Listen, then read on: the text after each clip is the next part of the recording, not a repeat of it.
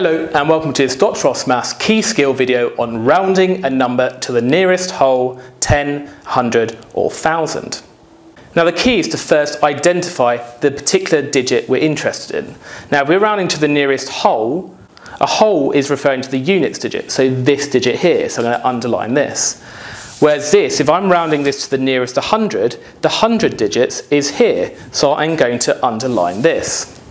Now what we do is we always look just after that underlined digit to the right. Now if that digit after is 5 or more, then this is going to round up, and that's going to go up from 3 to 4. But if this is not 5 or greater, then that stays where it is. And then we discard everything after that digit. So in this case, is that 5 or more? No, it isn't. So therefore that 3 stays as it is. So we have 1 3, and we just discard everything after it. If we were to represent this on a number line, we've got 13 here, and we've got 14 here, and these are whole numbers. And we've got 13.361 roughly about here. So if we want to round this to the nearest whole, well, which of these whole numbers is the nearest? Well, we can clearly see it's that one that's the nearest, so it's going to be 13. What about this one? We want to round this to the nearest 100.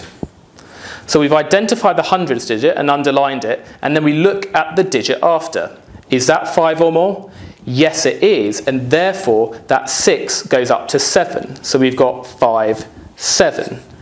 Now I did say we could discard everything after it, but the trouble is if I write nothing after it, then this digit here would no longer be the hundreds digit. So we still need to fill these in with zeros to make sure that this digit here is still the hundreds digit. And it makes sense when you think about a number line. If we look at the sort of hundreds around this, where we've got 5,500, 5,600, these are multiples of 100, 5,700, and we've got the number 5684, which is roughly here.